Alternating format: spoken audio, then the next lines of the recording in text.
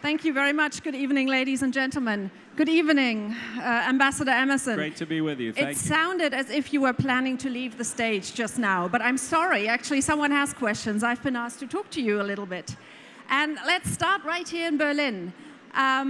We've just counted the election nights, Rüdiger Lenz and I, and there are 10 in Berlin. This is the biggest one. It's great to have you here just now. But this whole city is on its feet tonight. Everyone is watching the elections, and we all are very keen to stay up with you until 6 a.m. in the morning. How did you experience the past few weeks in Germany as U.S. ambassador, who has been asked very frequently to explain to us what is happening in your country and how this campaign could evolve the way it did? Well, I think two observations on that. Number one, as the American ambassador, it is deeply impactful to see how much ordinary Germans care about what's happening in the United States of America. And I wish more Americans could understand how much people in Europe, in Germany, actually care about what's happening in our country. I think that would be something that would impact them quite significantly. The second thing is I am so impressed by the level of sophistication of everybody in this room and the folks that I've been talking to up and down Germany about our electoral process, because it's not an easy process. It's a confusing process. We have the primaries, we have the conventions, we have the debates, we have the electoral college. It's not a simple up and down vote. And when I talk to people, I mean, I can get into as detailed conversations about swing states and different voting groups with your typical German that I can with your typical American. In fact, maybe even better. So that's been very impressive as well.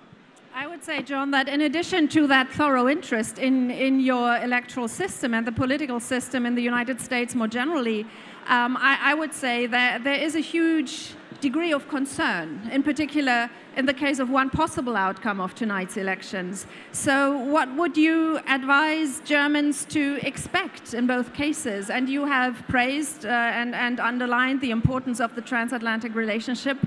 When we make up to tomorrow morning and there is a President Trump, what does that mean for our relationship? Well, I think first of all, I think regardless of who is president, that relationship will remain very, very important. But the fact is, with President Trump, we really don't know exactly what we're going to get because he doesn't have a track record. He has never served in government before. And by the way, that's his appeal as a candidate, because you have a lot of Americans that are so fed up with the political process, they're willing to turn over the card table and start with something completely new. But that's a reality. So we don't really know. One thing we do know is there is a very stark difference between these two candidates in terms of their view and approach towards foreign policy. And I think there's always been an isolationist stream within American politics. And Donald Trump very much represents that. It's more of an inward-looking, America first kind of approach to foreign policy. Hillary Clinton, on the other hand, is an advocate and a devotee of what has been a long-held bipartisan foreign policy tradition, going back with Obama and Bush and Clinton and Bush and Reagan, which basically holds as principles that America's national interest is best served by a strong relationship with Europe, by an unwavering commitment to NATO, and by the understanding that shared prosperity around the world is in fact in our national security interest. So I think there is that difference between the two candidates. But, you know, because if he is President Trump has never been in office before, it also means that he's going to be confronted with issues and with a way of thinking that he hasn't maybe thought about before. A lot of times people campaign on one thing and they get in there and they go, oh, wow, I guess I can't really do that. So we'll just have to see. Thank you very much. Now, let's wind forward a bit. And if we look back at this election night and the campaign that we have witnessed over weeks from maybe early in 2017, would you say we will be looking back at this campaign as just an episode? Or has the way this electoral campaign was actually driven, the extent of polarization, the accusations we have heard, and which have been very closely followed by European media, is this an episode, or would you say there's something underway which is more fundamental, which is maybe related to the way media work these days, the way candidates play their game? So has something fundamentally changed in American political culture, and what do you see maybe of the same nature happening in Europe? I think there are two things. One that I believe is episodic, I certainly hope so, and that's the level of personal attacks that have been leveled in the course of this campaign, really from the beginning of the primaries, certainly in one party. And I would hope that that is episodic, that people are sick of that, and that in fact, if candidates indulge in that kind of behavior in the future, they get punished for it by the voters. The part that I don't think is episodic is exactly what you were talking about.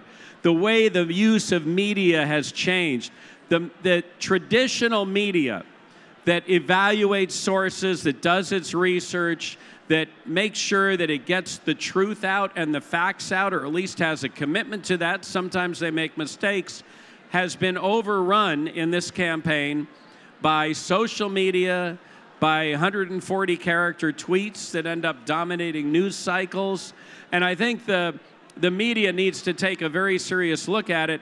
And I think we as societies have got to look at social media, because social media has a tendency to put people in silos.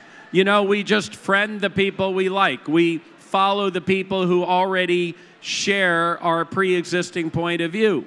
And what happens is people just start sharing the same opinions back and forth, the same information, sometimes the same misinformation, because not everything on the internet is true, folks. And people say, oh, look what I saw, this is outrageous. And they go back and forth, and you get an echo chamber of misinformation and an echo chamber of anger that develops.